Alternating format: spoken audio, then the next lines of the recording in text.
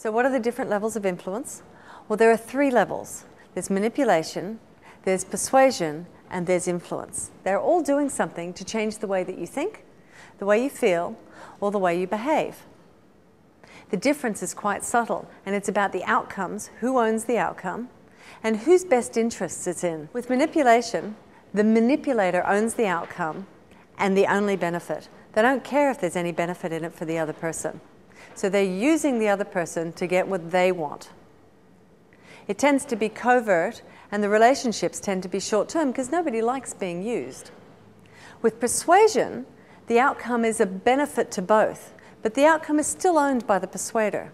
So the persuader is saying, come over, do what I want you to do, but we're both going to get something out of it.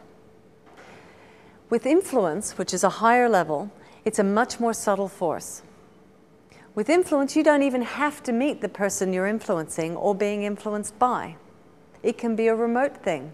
You can be influenced by books, you can be influenced by sports heroes, by politicians, by people you admire. With influence, the interaction is to the benefit of both. But the outcome has been let go of. It can be created collaboratively and maybe of a much higher order than anything either party ever thought of in the first place. So persuasion, manipulation, and influence. 3 levels, all using the same techniques, all trying to get you to change the way you think, feel, or behave.